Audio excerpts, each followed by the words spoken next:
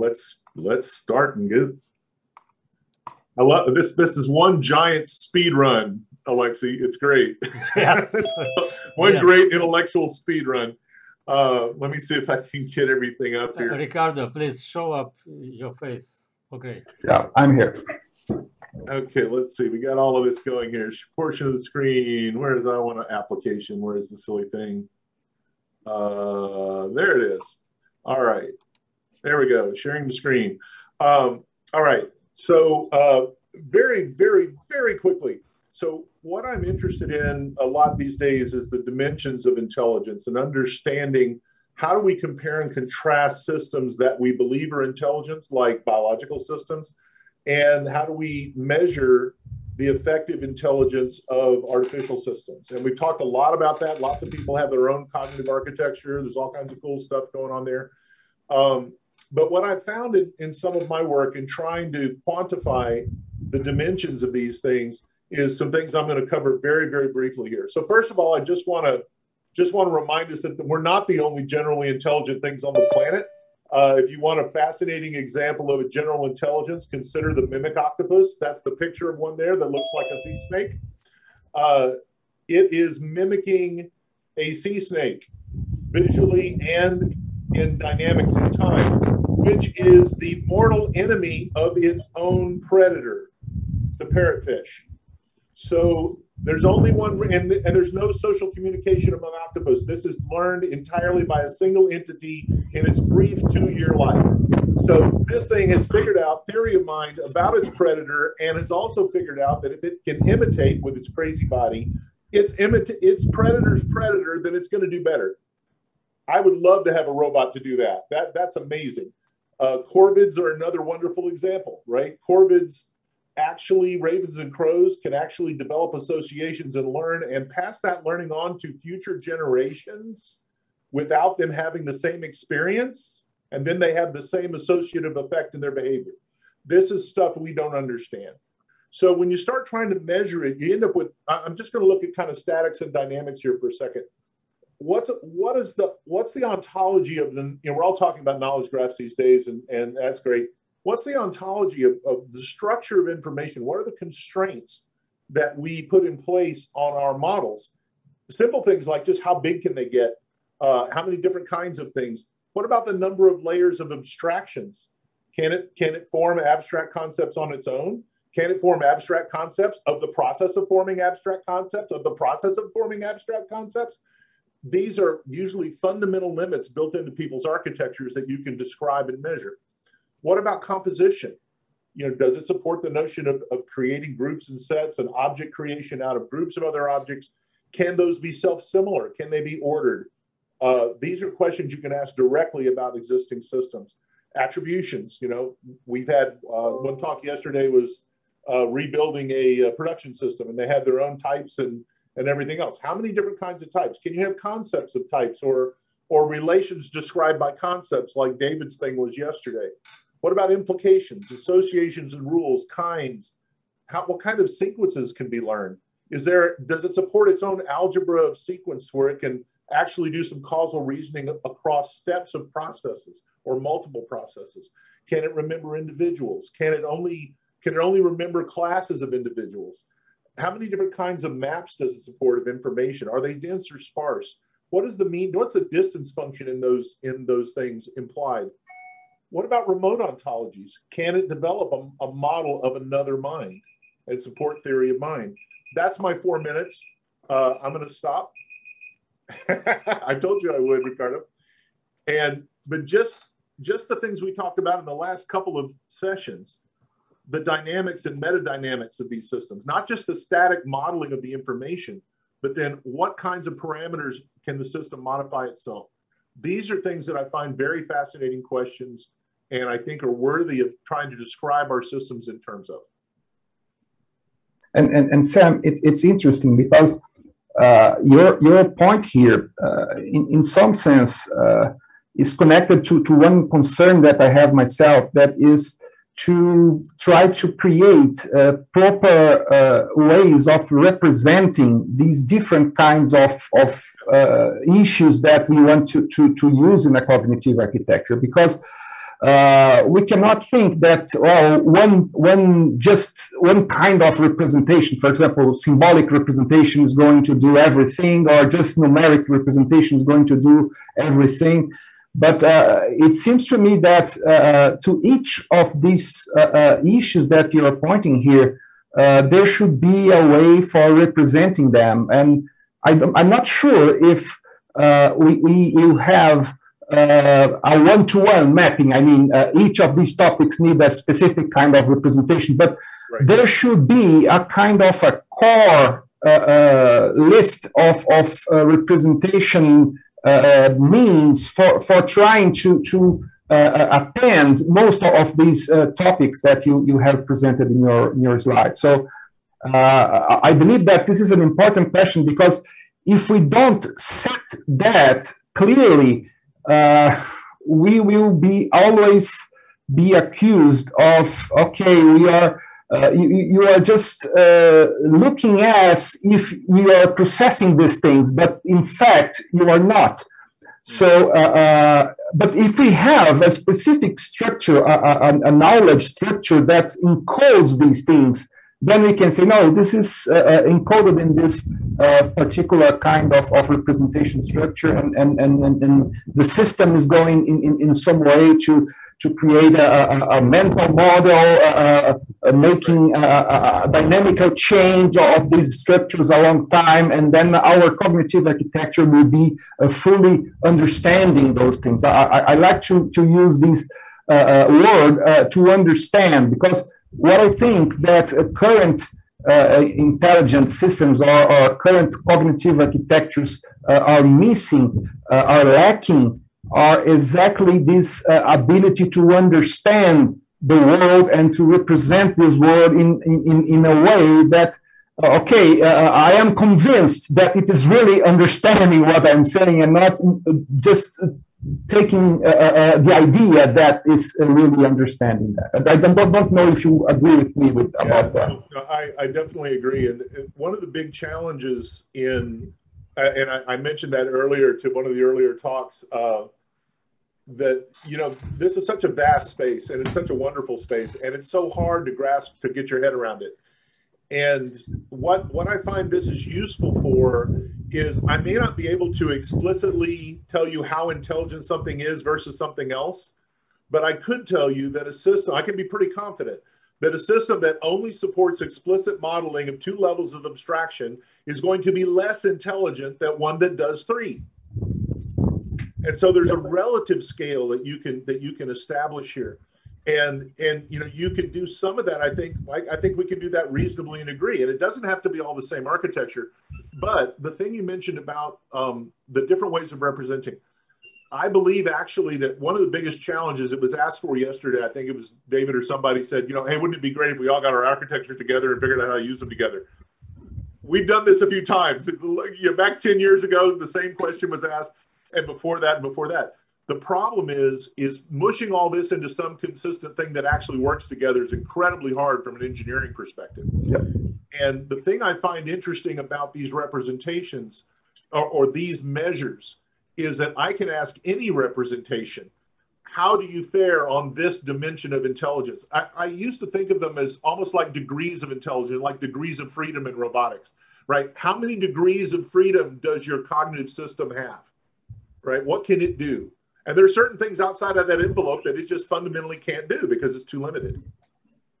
And it's interesting because there are some things that are so natural for us humans that we really don't understand how difficult it is. For example, to count. Do you think it's easy for an agent to look around and start counting and saying, oh, I can see 3 stones, and then so 1, 2, 3. This is something that we do very natural in ourselves, but to make an agent doing that and really counting and not making as if they are counting things, I believe that our agents will have to discover mathematics and a lot of things, sequential thinking, and the idea that order, that one thing comes first and then comes the other one, and then you have some kind of transitivity between these things. So all those things are things that are so natural to us, but we need to have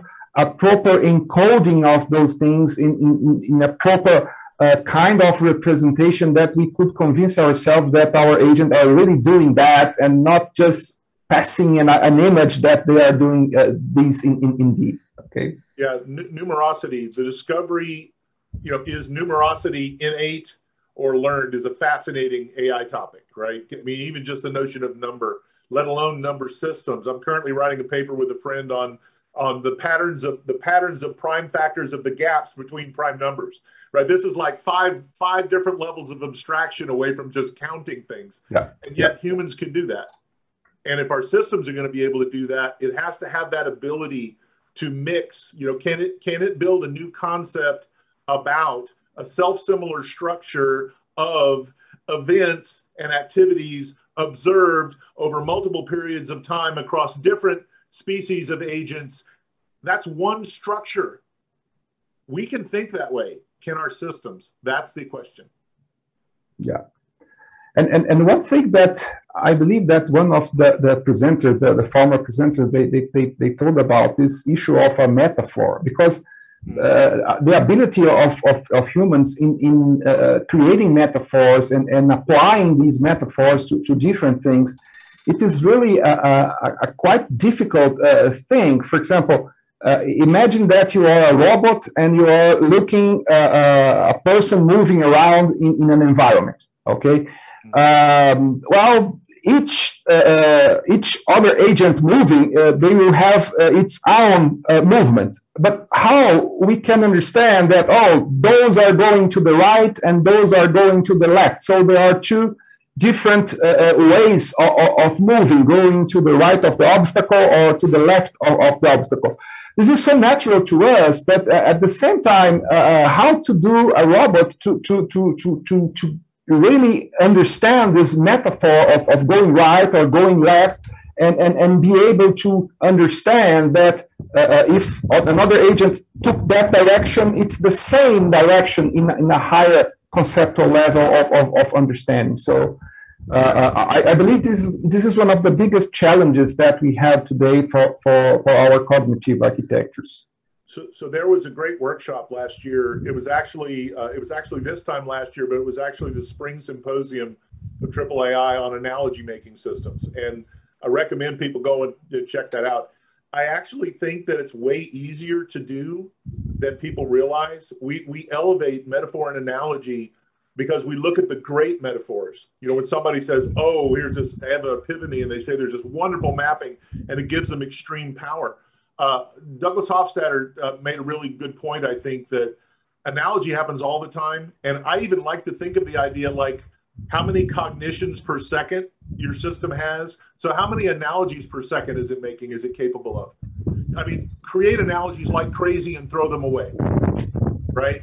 Instead of saying, I'm going to have this really crazy hairy system like GPT-3 or 4 or 5 or 9, that's going to sit there and cogitate over the entire mass of the internet and produce the magic abstraction or the magic analogy. What about generating them like crazy and throwing them away if they're not useful? I think there's lots of interesting fruit there to go pick.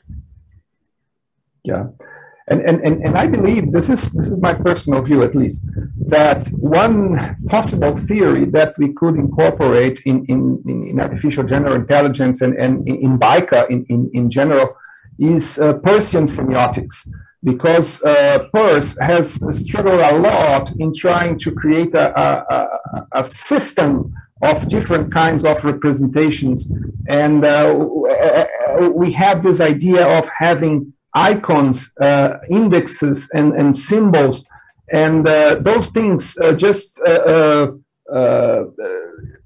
calling the other one. So I can see a symbol, and then I can transform this symbol into an index, and then transform this index into an icon. And when I have an icon, I can have a kind of something that is similar in some sense to other things, and then I can say, oh, now I understand. This is an apple. This is an orange. This is a different kind of object, because I can create a representation for this kind of things. And PERS has given us a lot of different kinds of signs to think about. And I believe this is one of the possible pathways for newer kinds of intelligent systems and newer kinds of systems that are able to make this conversion between language and images and have what Barsalou calls mental simulation. And a mental simulation might be just like us remembering a movement in time, and then in some sense this is connected with what I believe it was Lila was calling mental processes. So I believe that I really like this idea of making a systematicity of mental models and trying to create categories of mental modelings, and then maybe creating these kinds of representations that are referring to them in some way. Yeah. So I would agree with you about PERS. I'm a great fan of PERS's semiotics, and especially his notion of abduction. I think that's a very, very ignored aspect of cognition. I have maps of how does abduction and abstraction and induction and deduction all connect together, and how does, when you think about the mental models, and I'm glad you mentioned Lila's work and Jan's team's work, because it's all got lots and lots of that stuff about mental models. I think that's a very, very excellent way of going about it. And the key, though, is the dynamics now. So not only can you model something in the literature, I like Jan's response about that, real human capability, but now how would you build a system to take that up another level? How does it generate its own process like that via experience? How does it generate its own metaphors? How does it decide which ones are good or bad? How does it test them over time? I think all of that is really fruitful space. And I believe that it would be a very rich thing when we connect these things with the cognitive architectures, because I believe that one of the most interesting things of cognitive architecture, that at least those general kinds of cognitive architectures like SOA or Clarion or LIDA or ACTR and all those things, because they are putting together a lot of theories that are quite known in some sense. Okay, rule-based systems are known for a while.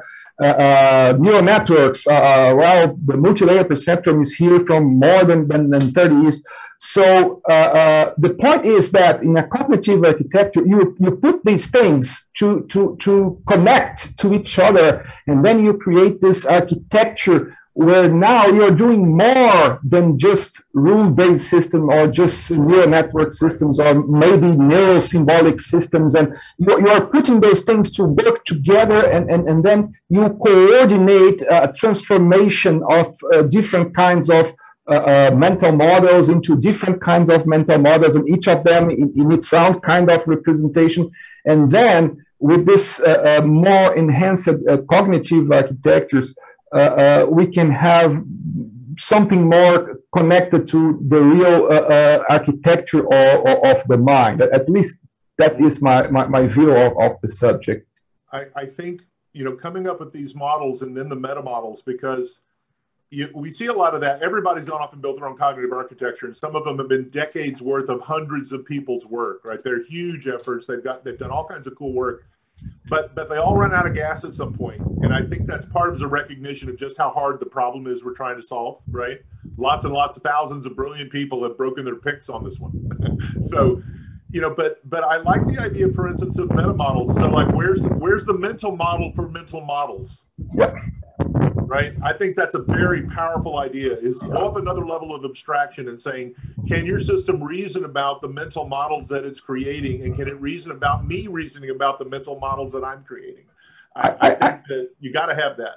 In some sense, I believe that this is what Jan Tjör is proposing with his three-layer architecture, the idea of having a use of knowledge and then the adaptation of knowledge, and then in the top, this is a kind of a meta model that is doing everything. It's some sort of metacognition that is happening in the top part of his architecture. I think it's quite nice, and this should be maybe better understood from everyone, such that people can use these things really.